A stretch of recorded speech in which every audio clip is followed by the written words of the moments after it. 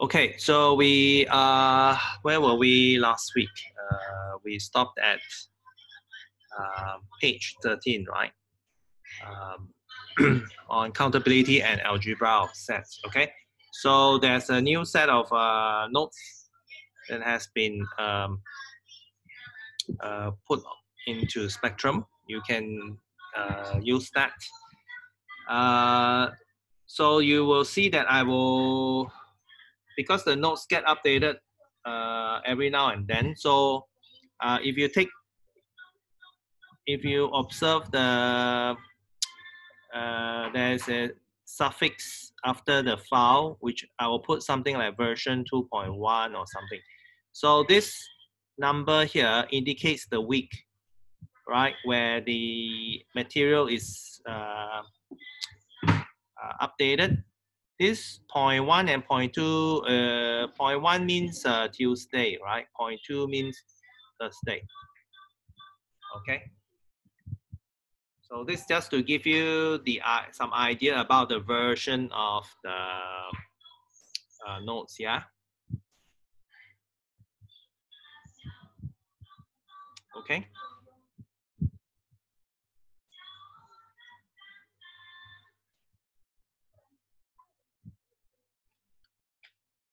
Okay, so just to refresh the ideas about countability. So we said something about that, but and then we look at some examples, right? So let's look at the concept of countability again. Countability.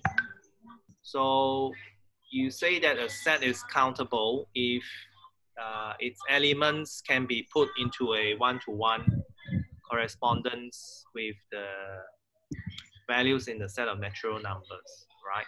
For example, if you have the simplest one is this, right? And so on, right? So if you have the set of natural numbers, which is also 1 to 3, so you have a direct one-to-one mapping, right? And therefore, this proves countability. In some other cases, the way you actually map is important, right? So we'll look at some more examples.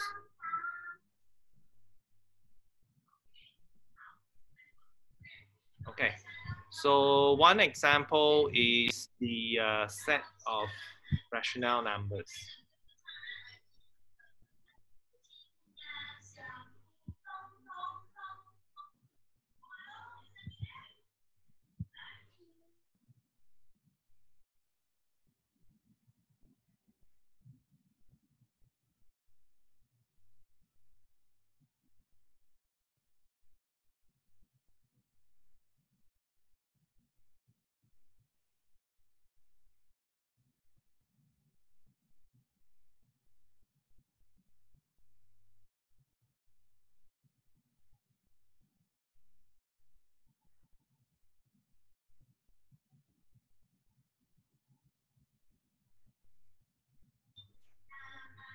Okay, so actually it is good to make a construction of the set of rational numbers as follows. You can have something like this. So you construct a table and you just list down the numbers here, right? The natural numbers.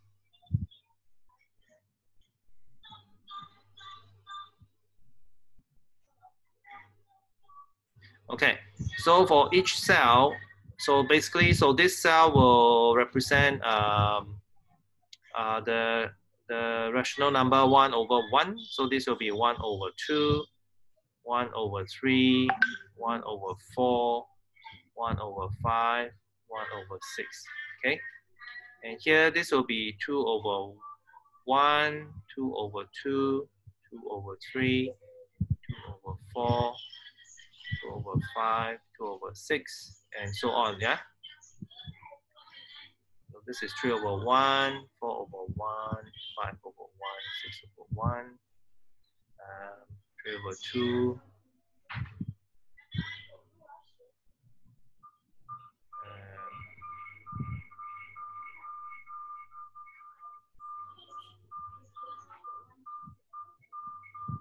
So I'm just going to list down all of these values.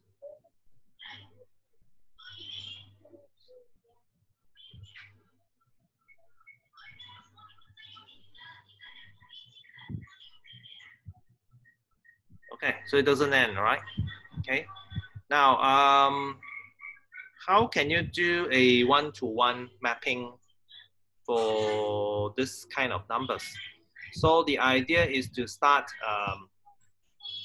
is to go something like this. You start from here. So 1 you will map here. For 2 you will go here, right? And then for 3 you go like this.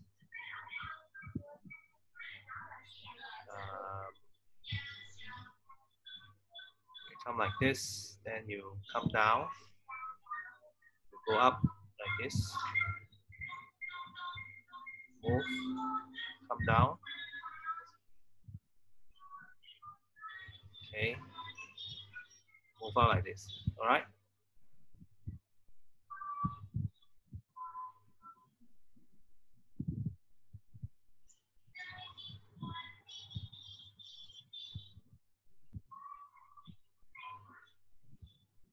Okay.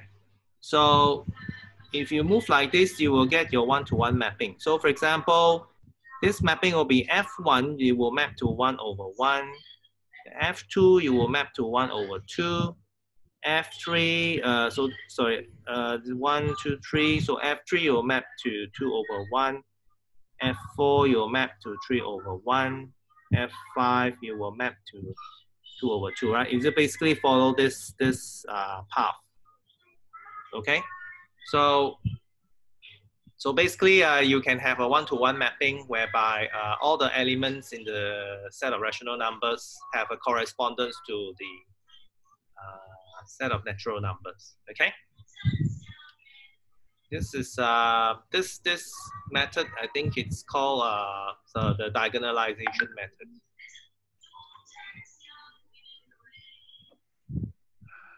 Okay, if not mistaken, it was actually given by George Cantor. Cantor was a mathematician who did a lot of work in set theory, and I think one of the interesting part that he did about set theory was that he showed that there are many different kinds of infinity. Right? There are certain sets. You have infinite sets, right? But he showed that certain infinite sets are actually larger than certain infinite sets. So he kind of like did some work. That's just some trivia. Okay. All right. Okay. So are you able to understand this part, the diagonalization method?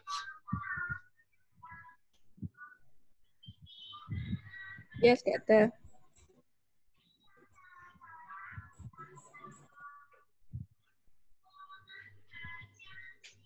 Anyone has problem with this?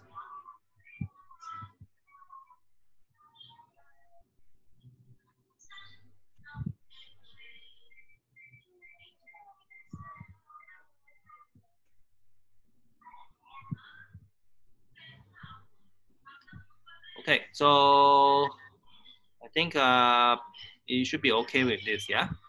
All right, okay, then let me clear this. Okay, and then now I want to move on to theorem 3.2.1, which claims that the set of open interval 0, 1 is uncountable. So this basically is it's just a real line from 0 running from 0 to 1.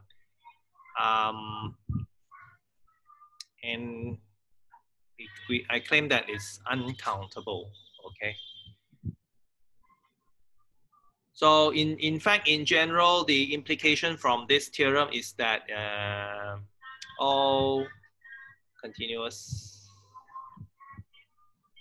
intervals are uncountable. Okay. You just need to establish this interval, the uncountability of this set, and the others will follow. Okay. So here we briefly look at the proof. It's like because the proof actually illustrates some interesting way of thinking about a problem. Okay, so in order to prove this statement, if you want to establish that E is uncountable, here we will establish this fact by contradiction, right? So proof by contradiction.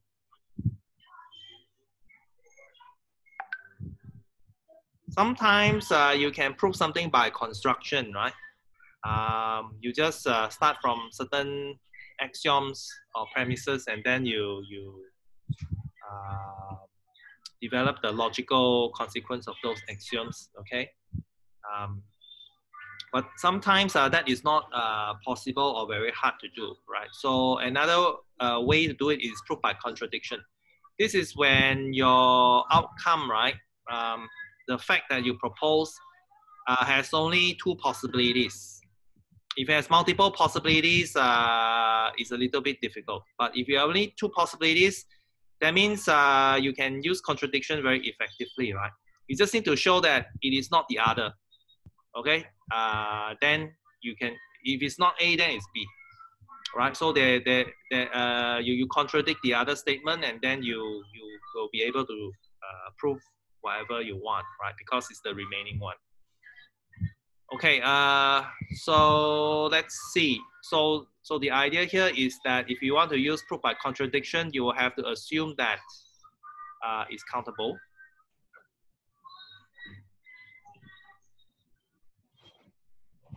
Okay, you assume that it's countable, and then you want to derive something that is nonsense. You want to show that by assuming that it's countable, and you develop its properties based on that assumption, you end up with something that's absurd or doesn't make sense. Okay, then that means your assumption was wrong, all right, and therefore the converse is true. So to do that, we assume that it's countable, and if it's countable, that means you will have some one-to-one mapping, right, such that some function f such that it will map to some particular value in the 0-1 interval. So these are kept general, yeah. So it's just some value like this. Okay, so basically you have this open interval, right? Open interval 0-1. Basically, it's just saying that so you have the set of natural numbers 1, 2, 3, 4, 5, 6, and so on, right? So if you assume that it's countable, that means there's some kind of values from 0 to 1 that you can put to 1. Maybe this is 2. Maybe 3 is somewhere around here. All right, doesn't matter. And so on and so forth, right? So you're saying that, okay, assuming that it's countable, then you should have something like this, okay? We don't specify what are these values, right? Just a form, all right? Now, when you make this construction, right, it is mentioned that your alpha ij, it does not end in 9, okay? And not one of these expansions end in 9, sorry. This can be 9, right? So it can be anything. It can be 1, 2, 3, it can be 0, It can also be 0, right? It can be 9. But it will keep on going, right? It does not end. So the ending here is not 9. It is something else. It's not 9. Okay? Right? So this alpha 1, 1, alpha 1, 2 can be any number from 0 to 9. Right? But this expansion here doesn't end in 9. Okay?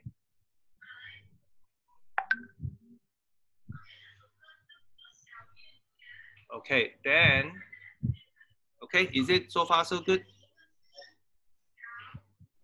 Yes, Doctor. Okay, so once you have this construction,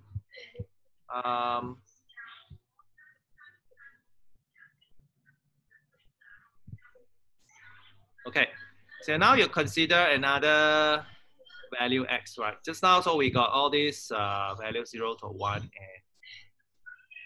we have some kind of mapping like this, right? Okay, and all these mappings, they follow this form, okay? Now, suppose you have another value x is given by this expansion, okay? 0 point, beta 1, beta 2, and so on. These are just some numbers. Now, you note these numbers, it says your BK is equal to the following. Is equal to AKK plus 1 if your AKK is below 5. And AKK minus 1 if AKK more than 5.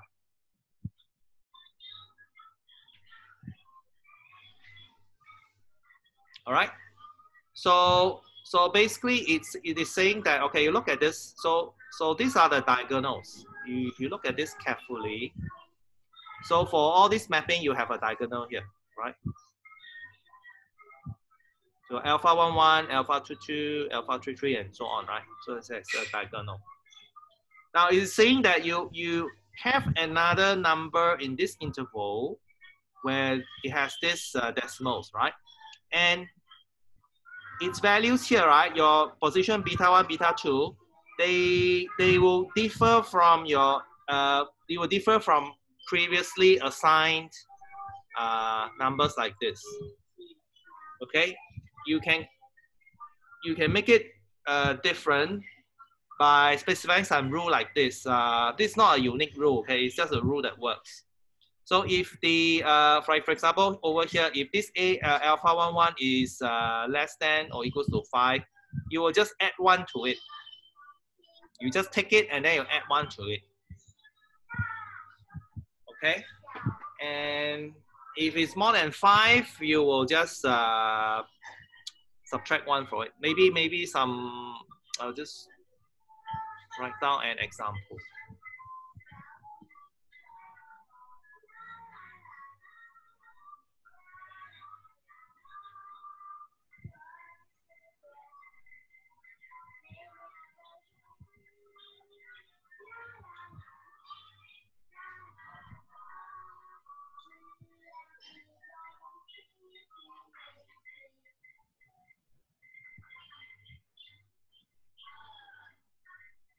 Okay, these are some examples, yeah? So you look at, this is your alpha 1, 1, alpha 2, 2, alpha 3, 3, okay? It is saying that when you do this construction, right, this x, right, you will construct it as this. Okay, so this is 5, right? Okay, this is 5. So so alpha 1, A11, sorry, this, I just use alpha. Okay, I think in the notes I should use alpha. Yeah? I mistyped it. Okay, anyway, so this should be 0. So this is alpha 1, 1 plus 1, right? Since your alpha 1, 1 is 5, right? So you will put 6 here, right? Your 5 plus 1, you get 6. Okay, and then for this one, in the second position, beta 2. This is 6, right? Okay, your alpha 2, 2 is 6. Okay, so it should follow here. It should go here. And then you take 6 and subtract 1, so you get 5, right? And then the next one, you have 3, right? So 3 should fall here under this situation. Alpha 3 is 3. So you add 1, so it becomes 4, right?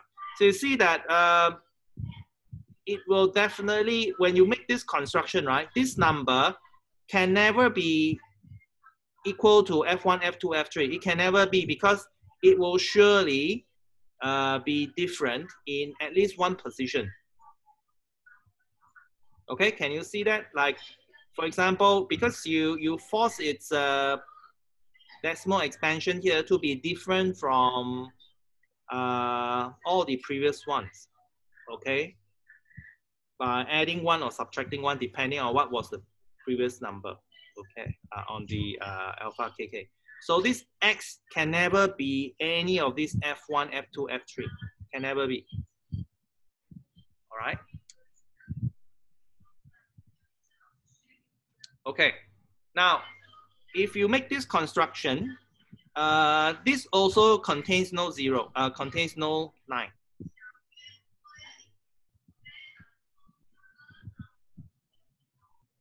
Right, so it will contain no 9 as well.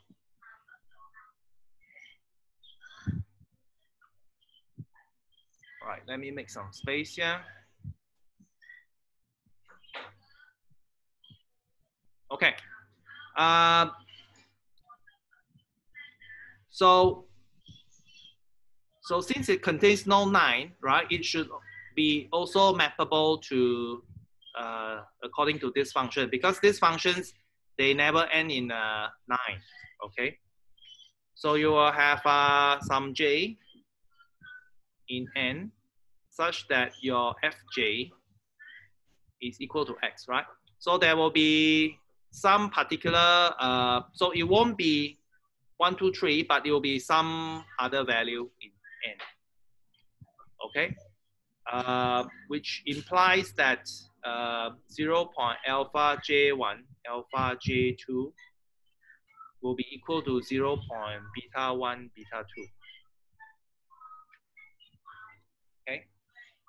However, when you have this equality here, the term here, right, alpha,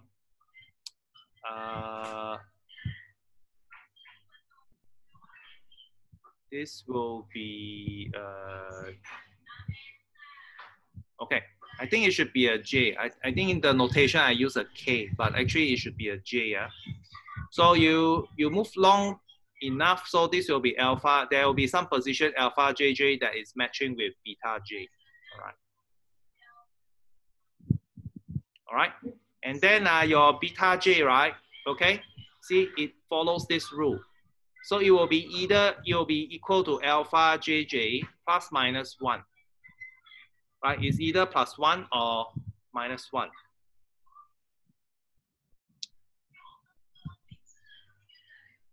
Okay, but then this beta j is matching with alpha jj, right?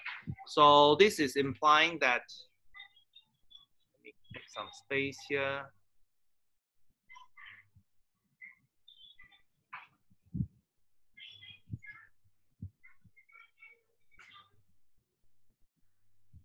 Okay, so it implies that your so you have okay, you have beta j equals to alpha jj plus minus 1, which is here, but its position is also matching here, so it will be also equal to alpha jj. Okay, and this implies that so this implies that so this will cancel, so it implies that 0 is equal to plus minus 1, which cannot be true, right? Is nonsense. Okay, so this is how you derive the contradiction. All right.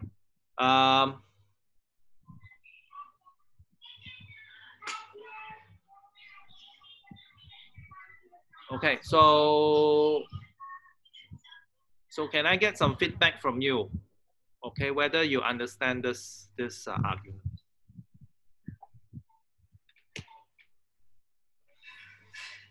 Yes, got the.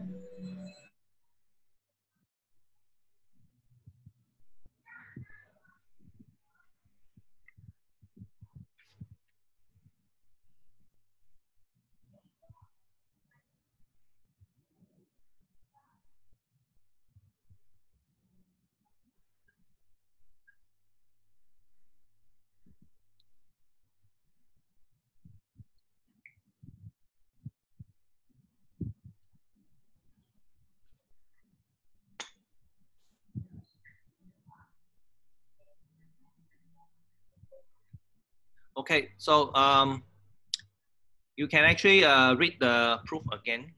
I'll update the notation just to fix a few of the notations, right? Okay, actually the proof is just to let you be aware of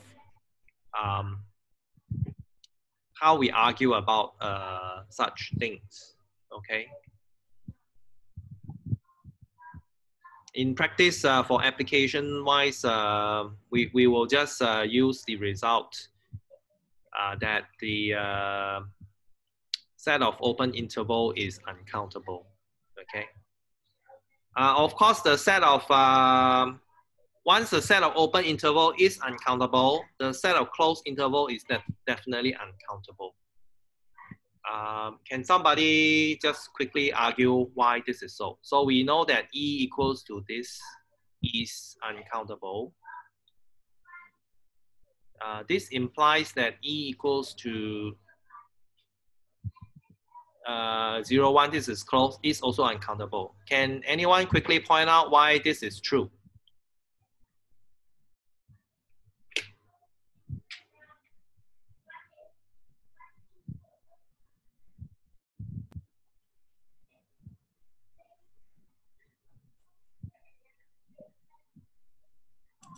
Because the closed bracket E, the open bracket E is the subset of the closed bracket E.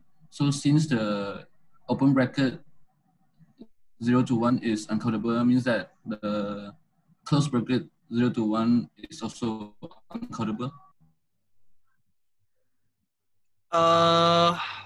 Subset, what do you mean? The closed set is actually larger than the open set. So if the smaller set is uncountable, so you're saying if the smaller set is uncountable, then the larger set is also uncountable. Yeah. Okay. Yeah, sure. So basically, what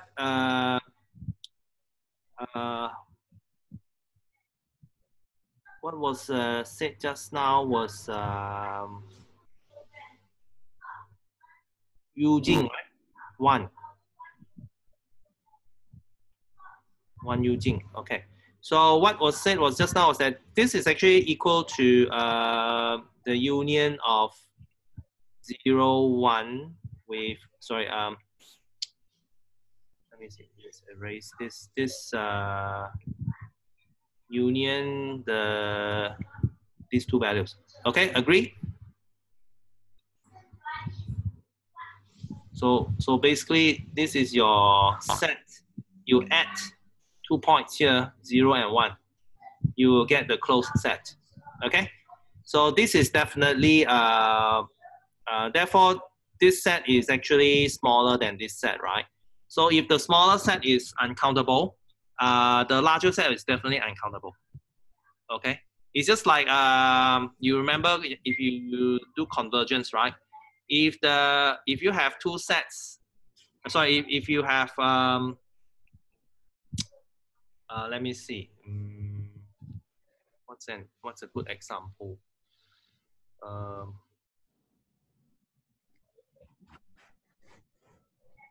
Okay, that may involve some sequence of numbers. Maybe we talk about that later. But generally, it's understood that your larger for something that so you have a larger set containing something that's smaller. If the smaller already is not countable, or if it does not converge, right?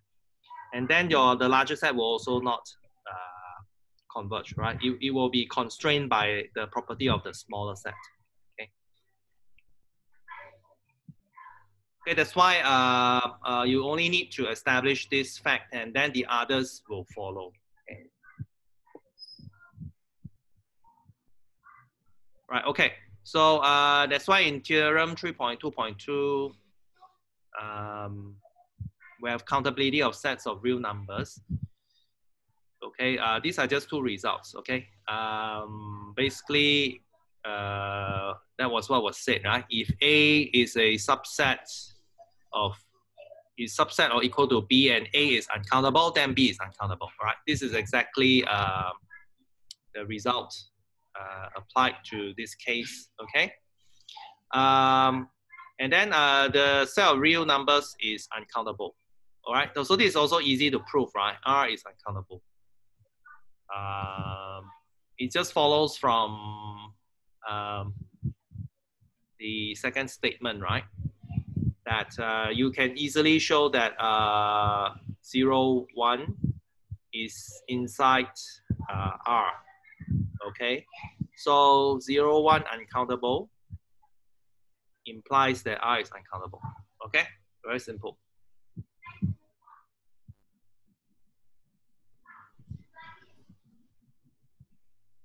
Right.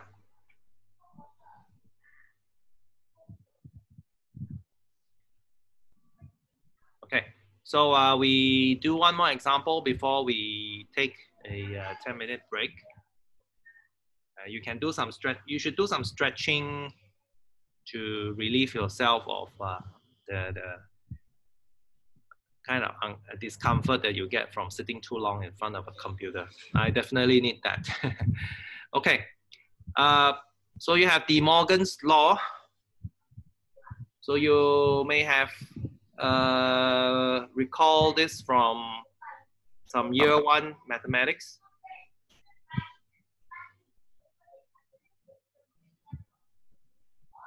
So this will be important later when we study probability theory, right? We will use some results from De Morgan's law. Okay, but just briefly is that if you have some sets A1, A2, okay, collection of subsets, right? Doesn't matter what these sets are. Then if you take the collection here, you take their union, right? You take the union, you complement them, it will be equal to, operationally, it's very easy to remember. You just need to kind of like flip this from union, you flip to intersection, and then you'll bring the complement symbol inside. Okay, operationally, right? Of course, there has to be a proof to it, right? You can't just move things like this because there are 1,000 ways to move things differently. Okay, so they must actually have some basis.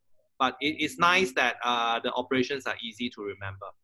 And then if you have intersection, okay, just for the convenience of those who may not be used to this notation, this means that you have A1 union A2 union A3 and so on until union AN. Okay, it's just a shorthand for multiple unions, and same for the big N here. So basically, if you have this thing here, it's the same. You reverse, okay, and you bring the complement inside, right? The proof is actually quite simple. You just need to prove part 1, and part 2 will follow by operation of by using the result in part 1. So very quickly here, you have the proof is as follows. So if you have okay, so I want to prove this statement.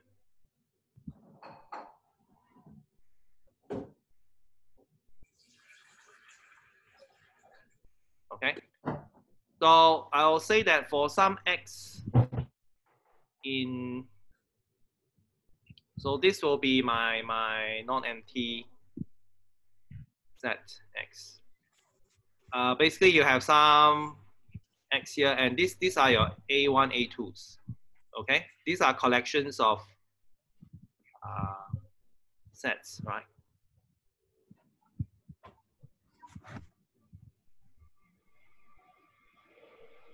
Okay, so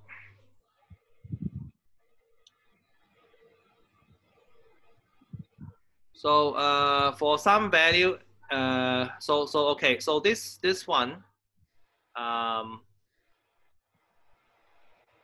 so you have x not in the union. Okay, so union of A1 will be something like this, right? You take these guys, you kind of like join them together, right? So okay, only these guys. So since this is a complement, you basically you'll have so this set, so the elements in this set will indicate these points, right? They are not inside this set, right? X, therefore you have X not inside here, yeah? Okay, X not inside here. And this implies that your X is inside AI complement for all I, 1, 2,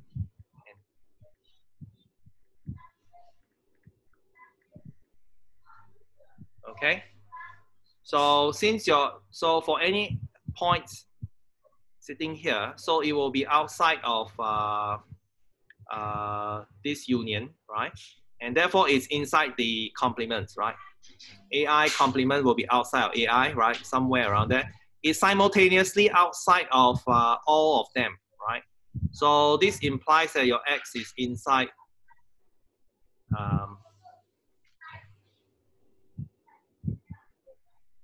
okay? Okay, it's in all the AIs at the same time, so it's inside their intersection. Okay, so this proves the first statement here. Okay, to prove the second statement, you just need to apply this result. So for example, so this, if this is true, then this is also true.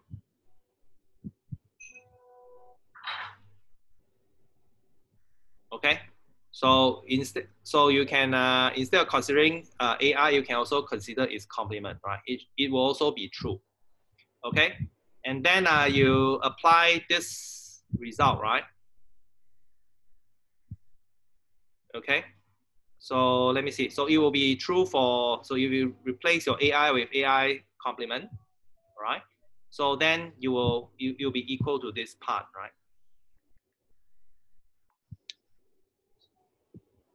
Okay, and so what will we get?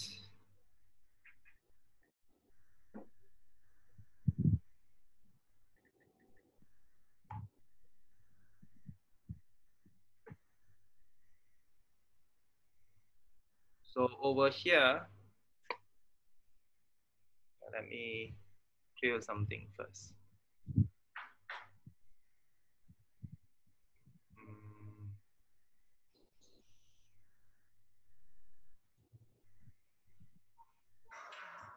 Okay, so this will be true. Okay, so over here you will get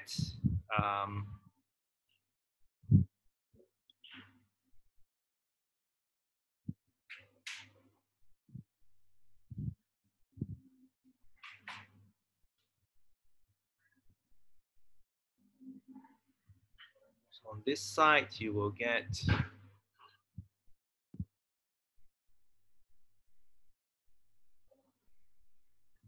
all right, because the complementation will undo each other.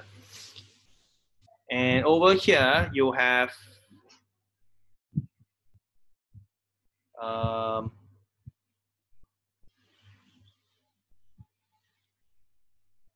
so this will be N A. Let me see. Uh,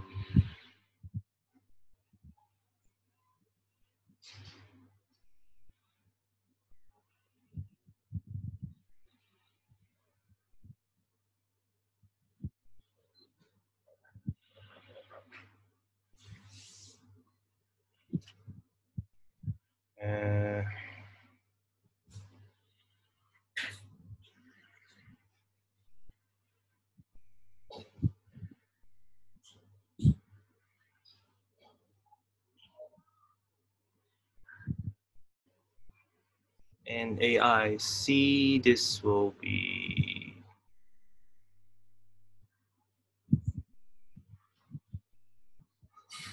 something like this. Wait.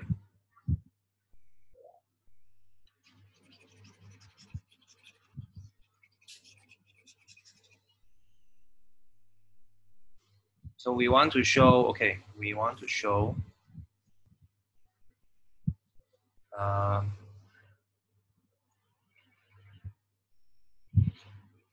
is equal to this.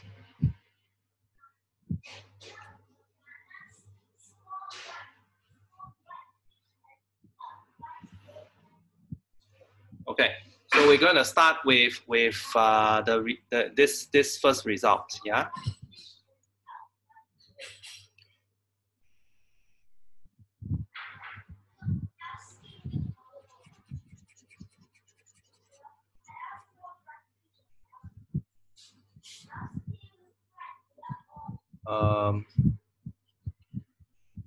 Okay, so this will be true.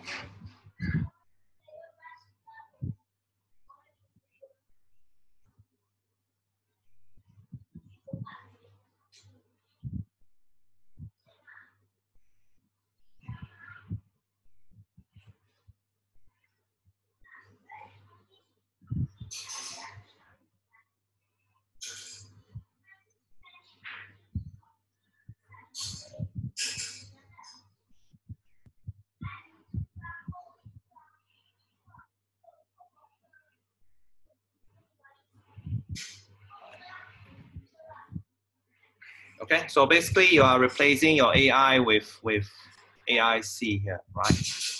AIC here. Okay, so basically this is the same. After that, you basically just complement both sides. You complement both sides, yeah. Okay.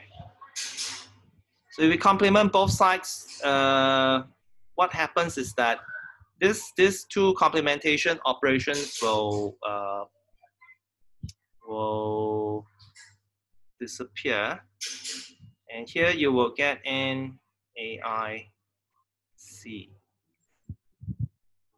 Okay, and here you will get UAIC. Okay.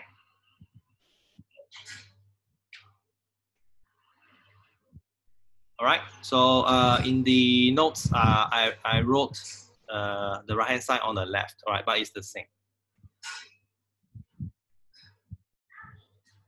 Okay. So the idea is just very simple. Replace your AI with your AIC, and then so you get this part, and then you complement both sides, right? By doing so, if the complementation operation appears 2 times, you cancel that, and then you will get result number 2. All right. Okay. This is just to convince you that the operations have a basis, right?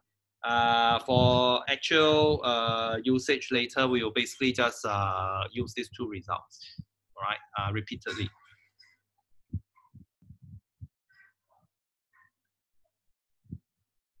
Okay. All right. So we will take a 10-minute break for now. Come back at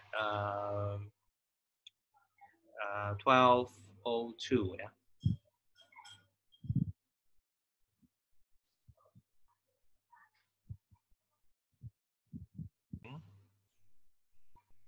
All right. Okay.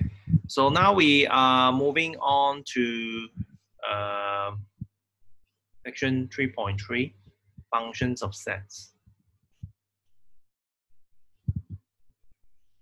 Okay, I guess most of you have some idea about functions, right? Okay, they're basically just mappings. Okay, you take one number and you map it to somewhere else. Okay, so here we want to define functions that are operating on sets, right? Certain sets. Okay, so just to refresh you the definition, right?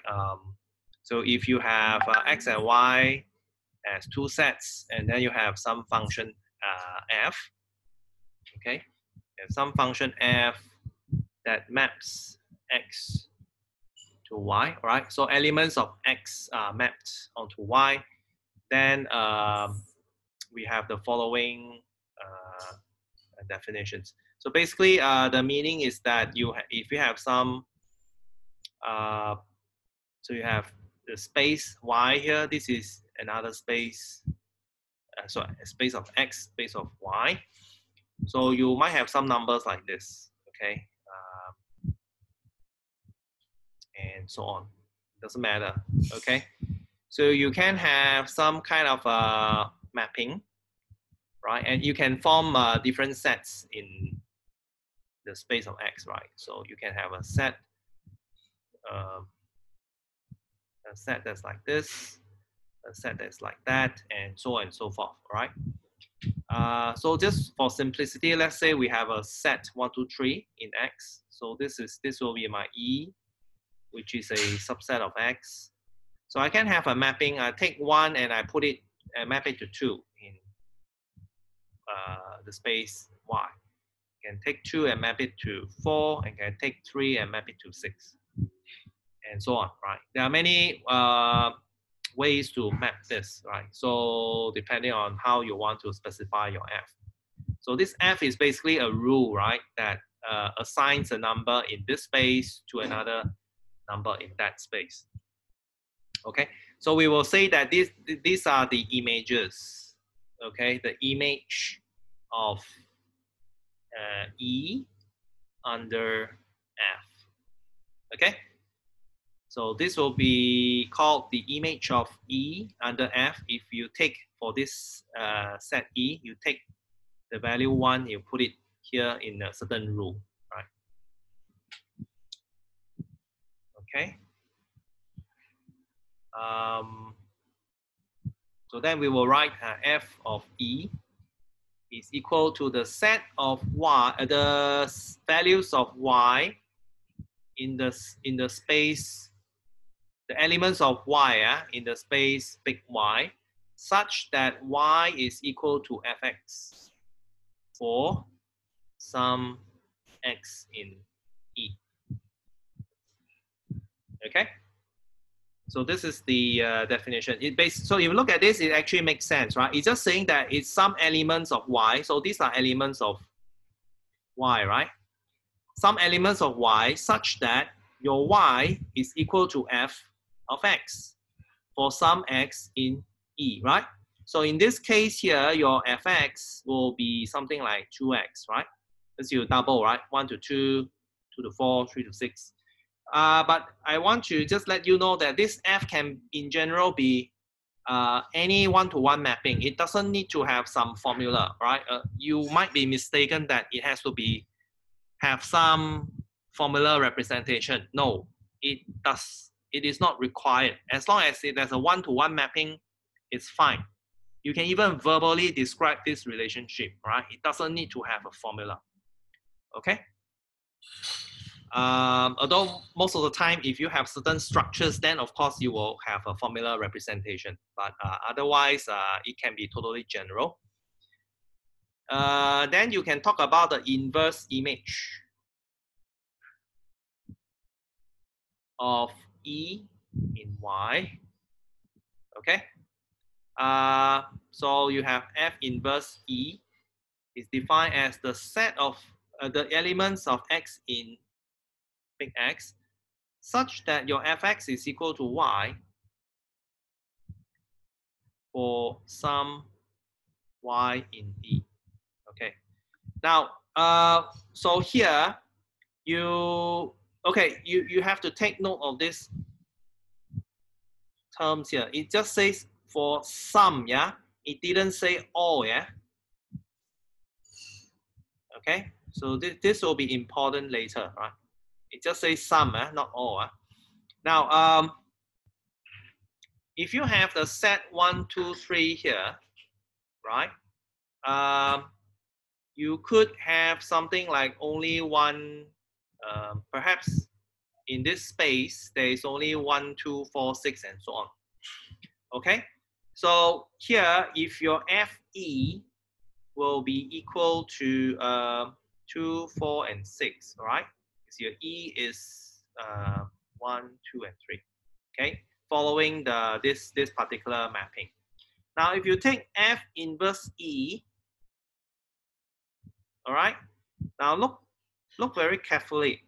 Your E, right, is basically 1, 2, 3, but in your space Y here, there's only 1 and 2, yeah? 3 is missing. All right. So if you're going to have some kind of mapping, so what will this be? It says the value of X in this space such that your F of X is equal to Y. So in fact, over here, there will only be 1, yeah? Okay, because for 1, you map to 2, right?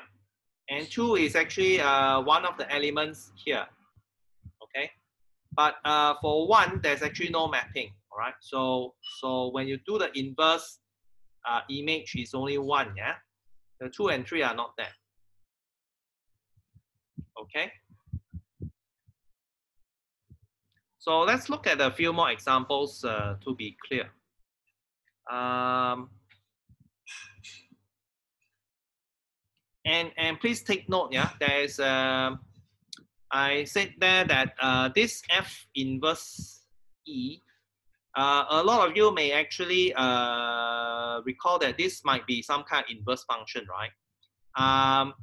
It should not be, in general, it should not be interpreted as an inverse function unless it only has a correspondence to inverse function if your F is 1 to 1. Then you can think of F, the inverse mapping as the inverse function. But there are actually functions that are not 1 to 1, but you can still get the inverse image, right? But if the function is not 1 to 1, you don't actually have an inverse. Okay, so you have to be a bit careful here because you might be used to this notation being the inverse function. Okay, so here it just says that it's an inverse image. So these are the somewhat slightly different kinds of things that that may actually be a bit different from what you have learned with working with functions in real numbers. Okay. Okay, let's look at some examples. Okay, let example 3.3.1. So you basically have the set here, -2, -1, 1, and 2, right? So basically, and you define your fx to be x plus 1, right? So basically, whatever x you have here, you just add 1 to it, okay? So basically, therefore, your fe is basically just all these values, you add 1. So -2 becomes -1, -1 will be 0, 1 will be 2, and 2 will be 3, right? Very simple. Okay, so if you want a graphical representation, it's just something like this. -1, 0, 2, 3, so you map like this, okay? Right.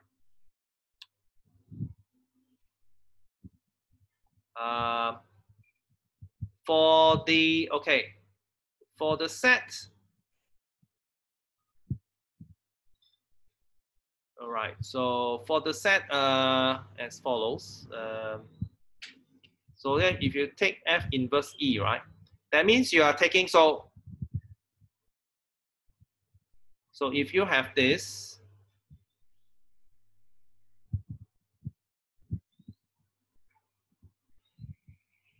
if you take the inverse, this should be -3, -2, 0, 1. Okay, note that your E is this one. So it should be the set of values in X such that when you such that you can actually map to this set, right? So basically this will be -3, -2, 0, 1, because when you add 1, it becomes -2, you add 1 becomes -1, add 1 becomes 1, add 1 becomes 2. So basically this is this set, okay?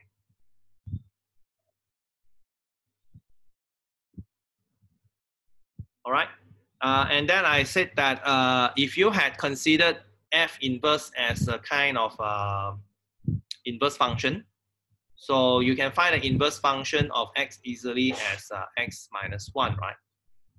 Okay, because in this case, f inverse is actually x plus 1. Sorry, x minus 1 plus 1 equals to x, right? So, so that would have worked as well, okay? If you had used f inverse this function and you put in this set of values, you would have obtained this as well, okay? Now let's look at a slightly different example. Okay, so if you consider a many-to-one mapping f, like a square, quadratic function, right? Okay, so if you have f of e, so again your e is just to write it out.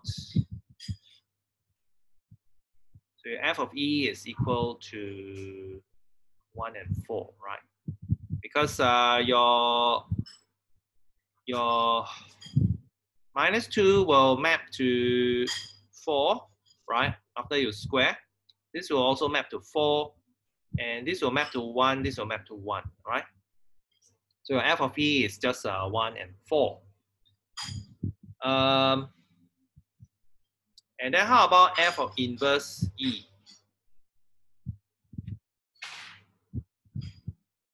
Okay, I claim that this is equal to minus square root of 2 minus 1, 1, and square root of 2.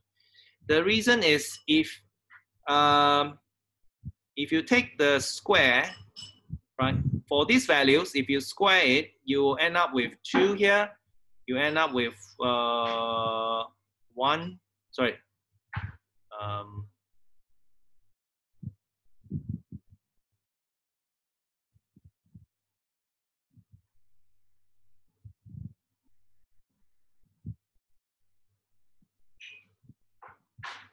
Okay, so these are in y.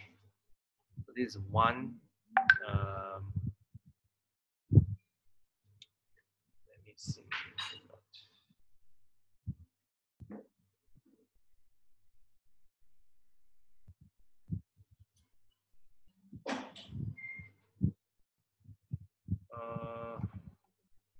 Maybe better to do a sketch.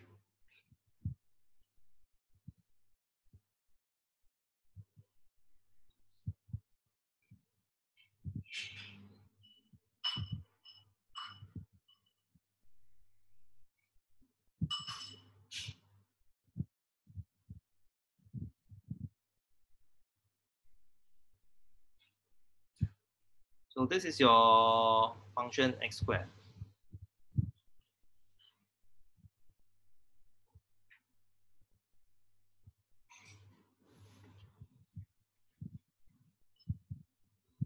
Okay, so I have,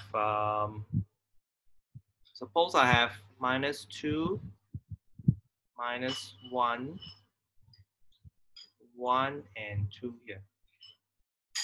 Okay, so they map. So your FE will be very simple. So you take -1, you map to 1, right?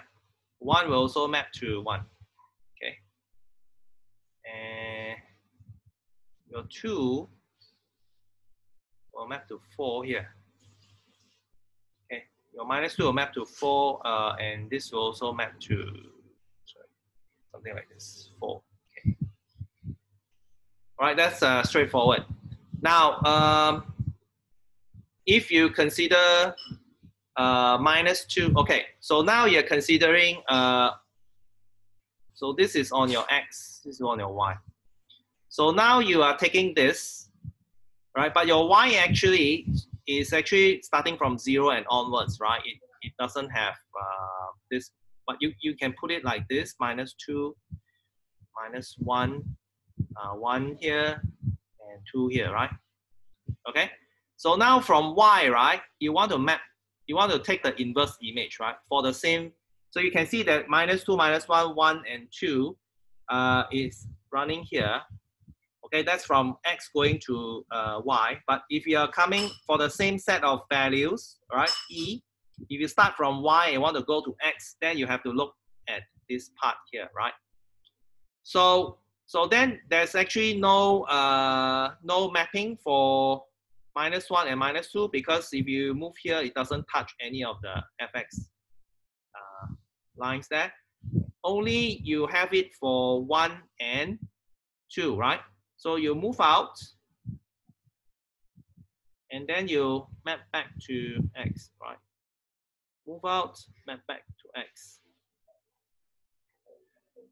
Okay, so from 2, this part will map to square root of 2. This part will map to minus square root of 2. Here will be -1, and here will be 1, right? That's why you have f inverse of e is minus square root of 2, -1, 1, and square root of 2.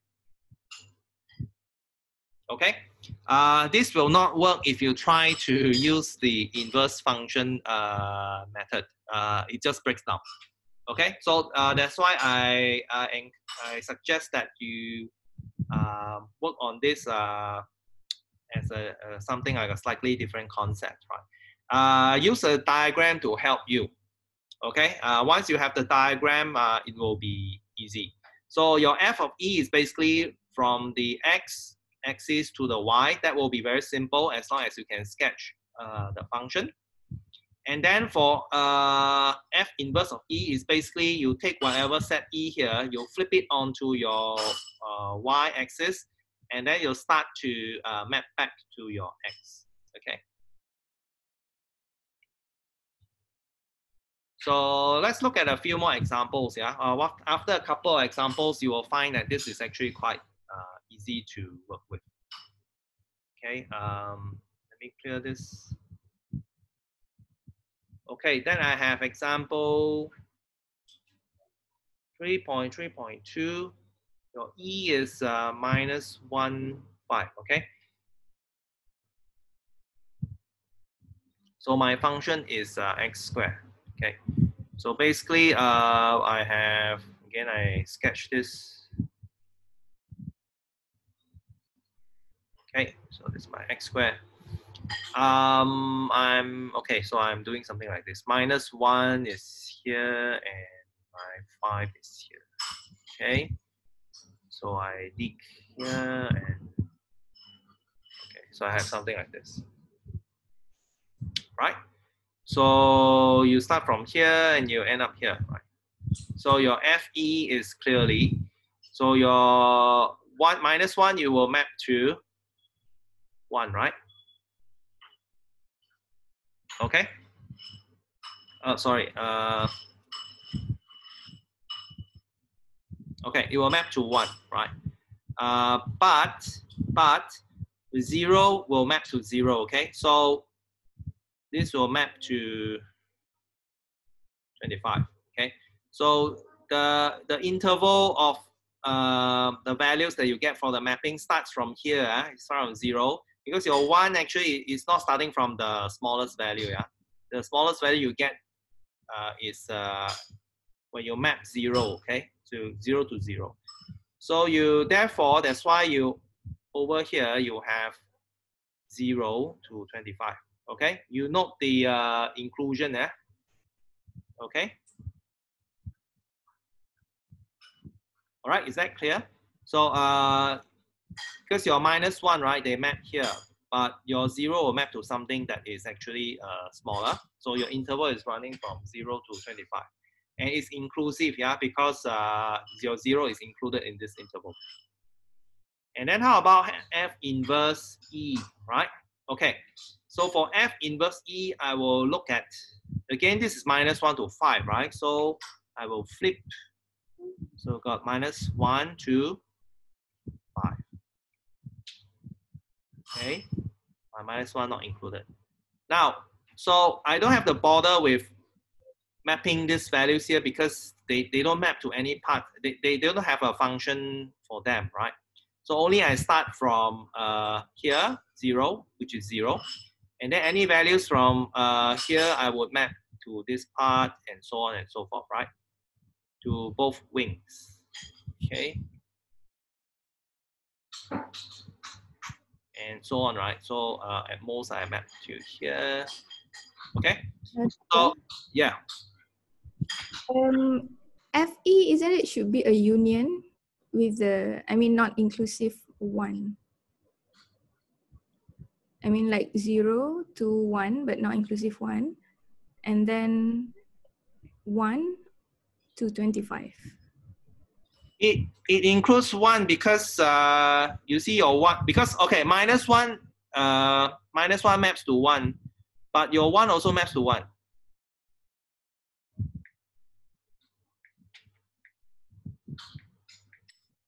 Oh, okay, I see. All right, Yeah, thank you. your 1 also maps to 1, so this is okay.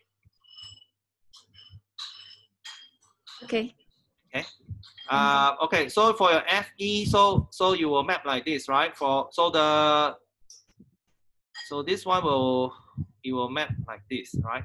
Now, so that's why you will find that once it maps like this, it will run from minus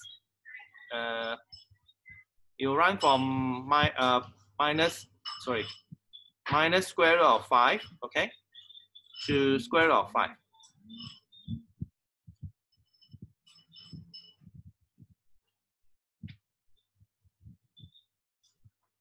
All right, because you cover the entire range here. Okay, so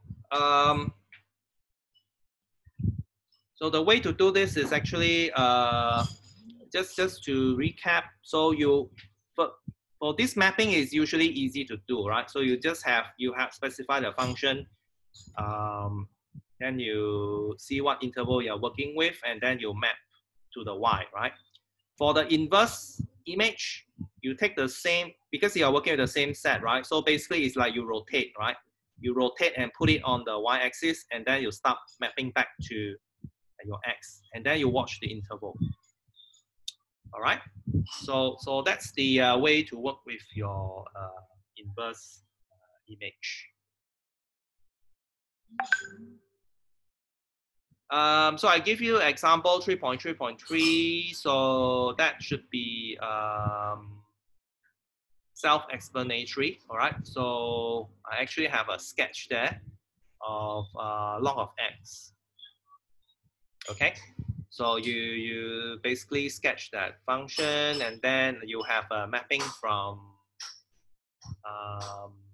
the set E is 1 to 2, right? So not including 1. So that will map to, FE will be very simple. We'll just map to 0 and log of 2, right? Inclusive of log 2.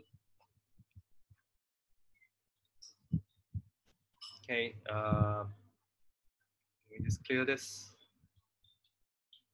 So you will get some practice later in the tutorials, yeah, for doing inverse images for under different kinds of mappings.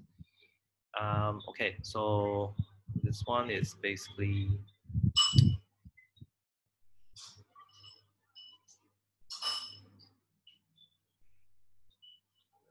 so your log function, okay, is something like this, log x, right? So basically I map, so my E is from 1 to 2. So 1 is here.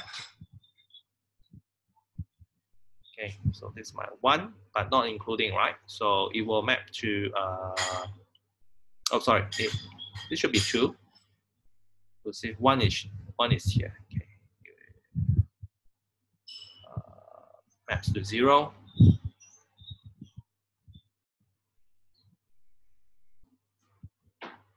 Okay, the 2 will map to log of 2. Right, that's very easy. So then if you have the same interval, but so this is from x to y, right? So you, for the same interval, you move from y to x, right? So your 1 will be here, and your 2 will be here.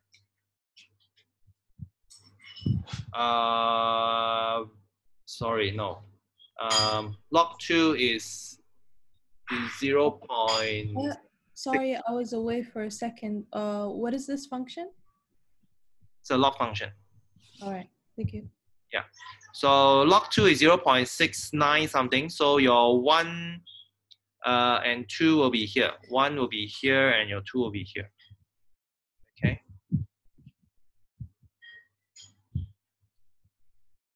So then, therefore, you map back like, oops.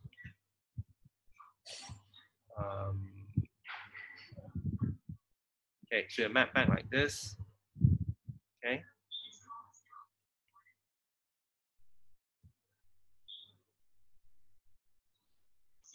So what value of x when you take log will give you 1? So that's obviously e. Okay, this is here when I write log, it means ln. Yeah. Only if I put 10, that means log base 10. Otherwise, in general, when we write log, it means ln. They are the same thing. Okay. So here this will be e squared, right? So therefore, your fe is 0 log 2, and your f inverse e is e squared. Okay. If you want to work with the inverse function, that's also fine. You will get the same answer here because your log function is 1 to 1. Okay, but in general, try not to use the inverse function because the function that you work with may not always be 1 to 1.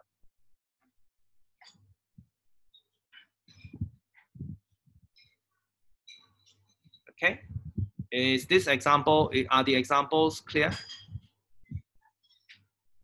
Yes.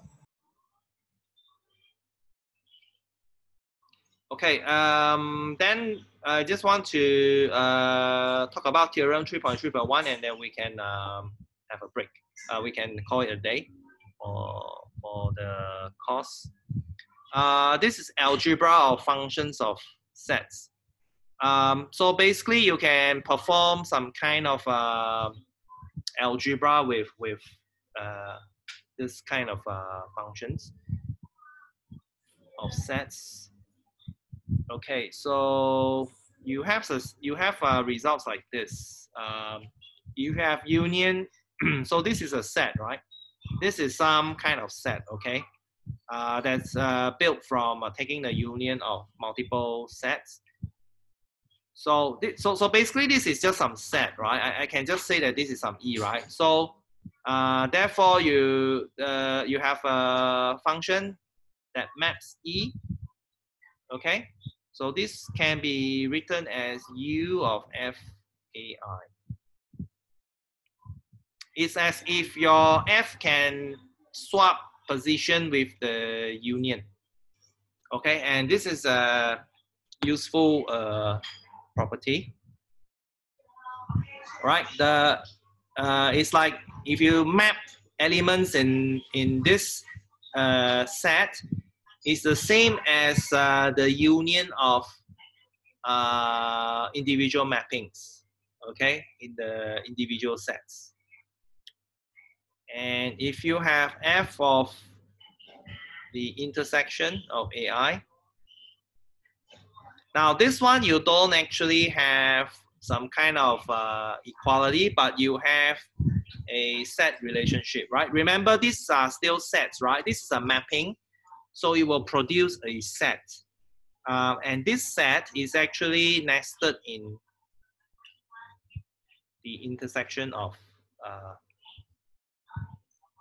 okay? So meaning that the function of the intersection of A1 is actually smaller than or equals to the intersection of the individual functions of the sets. Okay, and these results later will become very useful. Okay, and there are some other results, part 2 and result 2. Not that important. I just put it there for completeness sake.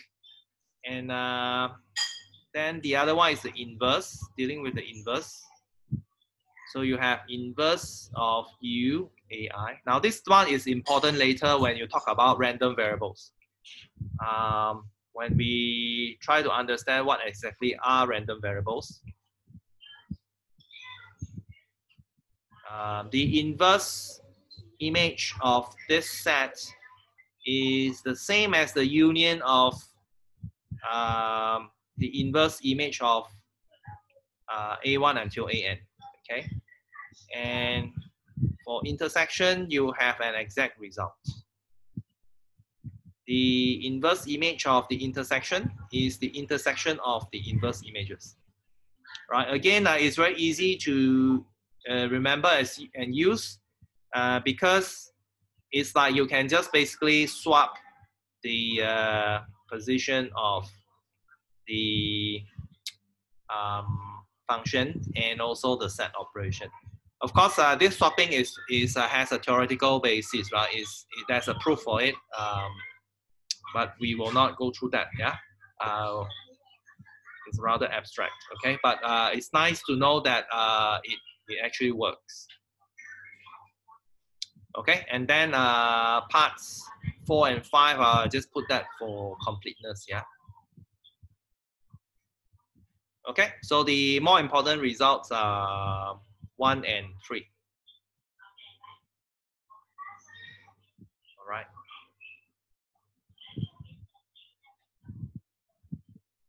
Okay, so that's all I want to talk about for today. So we will cover sequences in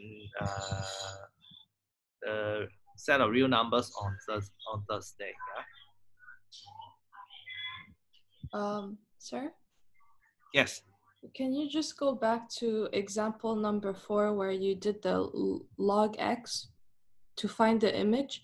For 0, it wasn't inclusive. Why is that? The image was from 0 to log 2. Is it example 3.3.3? I think so. The one with log x, yeah. Log x. Okay. So your function is y. So log x goes like this, right? For x equals to 1, you have 0, and log of a value between 0 and 1, you have a negative. Okay. So my set is E of 1, 2. So I want to do f of E, right? So basically, so my 1 here, so okay, so I should put a open circle like this. So 1 will map here. Okay, so I should put an open circle here. So this will basically be 0, right? Right? 1 will map here, and then your 2 will map here. And this will be log of 2, right? Yeah. So that's why this will be 0 and log 2. Is that okay?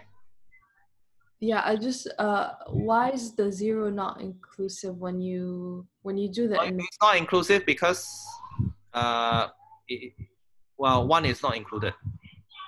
Okay. It's open here, right? All right. And Yeah. for the inverse, it's going to be exponential to e squared. Right. So again, because it's 1 and 2, so log 2 is 0.69 something. So your 1 will be here, and your And the 1 is not. yeah. Okay, I got it. So it will map like this. So maybe I'll use a red line here. So it will go back like this. But here it will map to. Not going to be inclusive. Yeah. So it'll be E, right? Because log of E you'll get 1, and this will be E squared. Okay, so that's why your F inverse of E will be E squared, not including E because yeah. The 1 is not included. Yeah, okay. yeah, it's open. So Okay. yeah. Thank you so much. Okay. I think problems with mappings, mapping inverse images, they become easy to handle if you can sketch the function. Well, of course, over here we will just deal with functions that, I mean, like not any arbitrary functions. So arbitrary functions will be a bit harder to handle. But generally, so for well-defined functions, once you sketch the graph, you should be able to see it clearly. Oh, you don't worry. Don't worry. You in the tutorials you'll get some practice for that.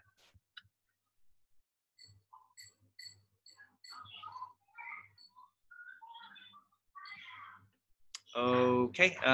So, any more questions from you? Have any more queries?